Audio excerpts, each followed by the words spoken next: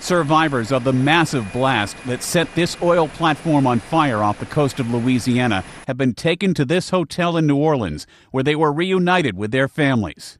About 100 workers made it to a supply boat after Tuesday night's explosion, then were plucked from the Gulf of Mexico by Coast Guard rescuers. 11 people, though, are still missing, and their relatives say they've been given little information. I don't know what caused it. We haven't been told anything on that other than what we've seen on the news, trying to find out something.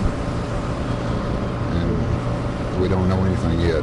The Coast Guard is still in the waters searching for them, and now planes, which were grounded last night, are back helping that effort. However, this could be one of the nation's deadliest offshore drilling accidents of the past half-century.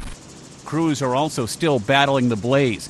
The rig was conducting exploratory drilling when the blast occurred.